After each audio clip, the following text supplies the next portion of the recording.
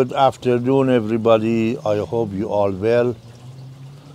Today, I would like to add one more episode about a plant that I have previously introduced to you on episode number 2. But today, we are going to go more into the detail, and also what you see on the screen is the result of those cuttings that I have planted it approximately 2 years ago, or maybe a few months longer. This is known as Ceraria namaquensis, which is a plant of South Africa and Namibia. The name of namaquensis actually is a part of the family of the Portulacalia, but the name of Ceraria comes from a Greek word, means Cera, that in English will be translated to little horn. However, this is a beautiful and very strong plant that technically grows in the very arid area in South Africa. It can handle a lot of heat and also drought, and also in the winter time that area has a lot of rain that this plant also is capable of handling it. So in another word, there is nothing going wrong with this plant if you start growing it. Generally, this plant can handle lots of water and also lack of water. Ceraria is a waxy, freshly and also very slow growing succulent. Is among the shrubs type of families of the plants. The body of this succulent is very strong and very, very woody. I would like to show you on this piece of cutting that how strong it is, and it's not easily breakable. Ceraria is among the very gorgeous and nice with the oval shaped leaves that technically each 3 of them are next to each other, as you can see right here.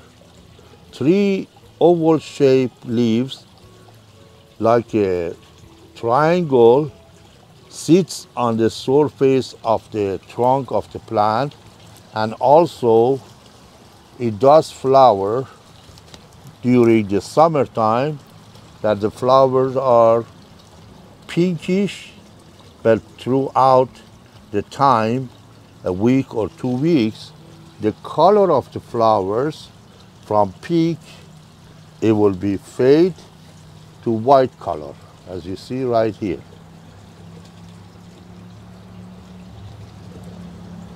Ceraria generally is not a plant that be receptive to any diseases.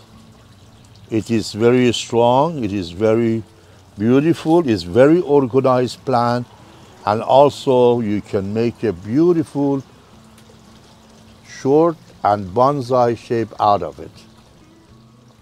You see, if you refer to video number 2, I have planted this one in the same pot approximately 2.5 years ago, or maybe a few days or a month less. That was my second video in my channel, and now look at how branchy and thick they got, and they are truly very, very gorgeous plant. Lots of people love it, and lots of people has it, and they work with it, and they are very easy to grow. This plant can grow to 1.8 or perhaps a little bit less meter long. I want to bring you to this area and show you the big one that it is right there. So we're gonna walk and we go close to that one and show you it's a massively blooming and is about approximately a little bit longer than a meter. The propagation of this plant is a little bit technically hard and you have to be very patient. Look at these areas. These are the areas that I have got cutting out of it. Right here, right there, right here. But every time you get a cutting out of them, you have to look at it a few months or a year later. Here another piece, here also. When I do the cutting, around the end of that cutting branch, there is new branches grows and makes this plant look just like before. So you hardly ever see this plant that technically be bald and ugly looking. It will rejuvenate very quickly, fast, and also blooms. So there is one issue about the cutting, that since this plant is very woody, rooting the cuttings are not easy. So you have to be very patient. You have to use the right and a strong formula of the root hormone to be able to get it rooted. And generally the best soil for it is the cocoa moss with a number 2 perlite, which is generally 90% versus 10% perlite. That makes this plant start blooming. Start rooting. However, I have to also mention this to you, that propagation with the seed is not easy. I haven't done it. I don't really have that much of the experience to grow it from seed. And all of my plants are cutting, but I found the right way to do the cutting. I want to bring you here and show you lots of cutting that was cut at the same time as the other one, and they all have been rooted very well, and they all has beautiful flower on it. Look at that, it's well rooted. It is not. So my success about this plant technically is the right root powder that I use. Also I have liquid one, which is very strong, and you have to be very cautious not to leave it in the liquid, and you have to read the label and use right amount and dilute it with the water. So one thing I like to tell you about the Ceraria, that Ceraria can make a very beautiful house plant. If you want to keep it in the house, they need light and they have to be properly watered. But the light and air circulation is one of the things. Otherwise, most of the leaves will fall off, because this plant generally has a behavioral that they loses all of their leaves in their nature. But in that sense, if you do the propagation at home, technically, most of the time throughout the year, they do have leaves. So in the nature, the wild plant have a chance of losing all the leaves, but in the house, generally 12 months of the year, you see the leaves on this plant, and you see it very nice and lush and green. Here right now we are summer and it's very hot, and as you see the plant, it looks very beautiful, has a good amount of leaves on it, and it doesn't have any problem by producing lots of flowers. And you see it with your own eye right now on this video that it is good quality plant. I have to mention something to you that on one of my episodes on my channel, maybe early between episode maybe 1 through 10, I have produced a video regarding a plant known as Portulacalia, which I'm going to put the number of the video and also name of the plant for you.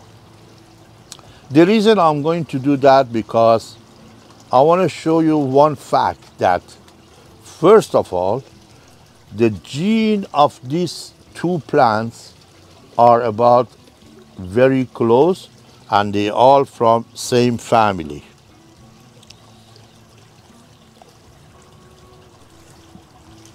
And also,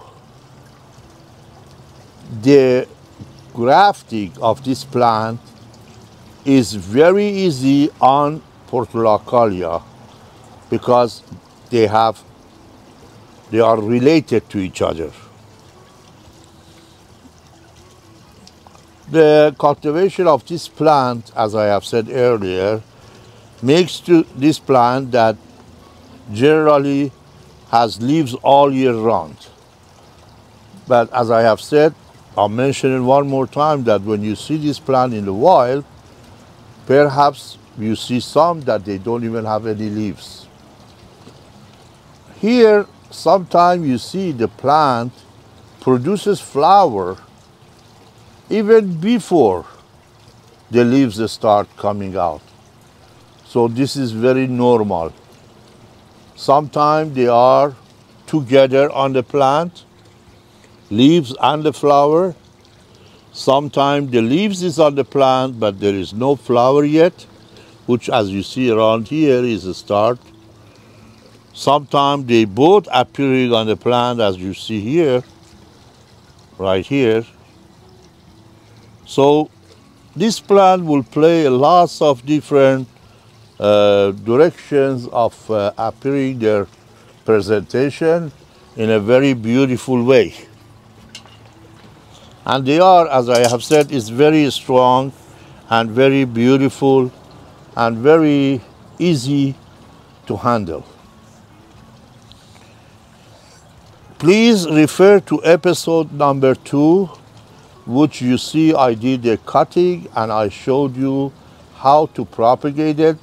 These are the same plant that I did 2.5 years ago, and I did the cutting and also I placed it into the soil. So now the result is in front of you and you are seeing it. This plant is generally not very cheap, it's good, and generally is among the good valuable plant, and perhaps sometimes you cannot even find them, and if you go to certain places, maybe 1 or 2 in one nursery available. There is not a mass of it is available like you see on this table and other table. And you never ever will be able to find the large one that I just showed you over 1 meter, or this one that you see is a bonsai, because these things are specimens and very, very valuable. However, this was my video today for you. I hope you enjoyed it. I hope you all look at this video in a detail, and if you have a very a specific question about this plant, please leave me a comment that I'll get back to you and answer you. Please like the video, share my video with friends and relatives. Make sure you become subscribe to my channel. There is more videos are coming. As I have said, this is not a plant that you can see in any nursery very easily. So knowing about them and having them is very, very important. If you have any specific question that is related about finding this plant to buy, send me a private message. Thank you so much for watching my channel, and I hope you all well. Until next video, thank you for watching. Bye-bye.